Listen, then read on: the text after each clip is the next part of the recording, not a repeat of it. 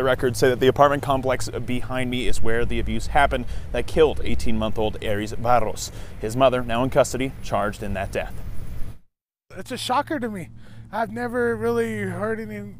I thought this place was a good place, but I guess not now knowing this. Just a toddler. Now Aries Barros is dead, and police reports reveal the horrifying details. According to the report, Miranda Rabago says she rushed her son to the hospital after she found him unconscious in his crib last week. The report says doctors found several severe injuries. Those injuries included bruises around his face, a broken clavicle, a fracture in his skull, a brain bleed, and a trauma known as black brain, often caused by being shaken at a young age. According to the report, his mother told police she didn't know how he was hurt. It's so sad.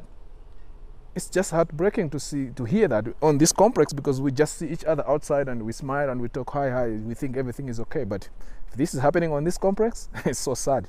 Aries was rushed to UNM hospital where he died 2 days later. Police say his room smelled like vomit, and in his crib they found a sippy cup filled with spoiled milk and a blood-stained pillow. Police reports say 8 people lived in the apartment, including 4 children. Rabago is being held in the Santa Fe County Jail on a $100,000 cash-only bond.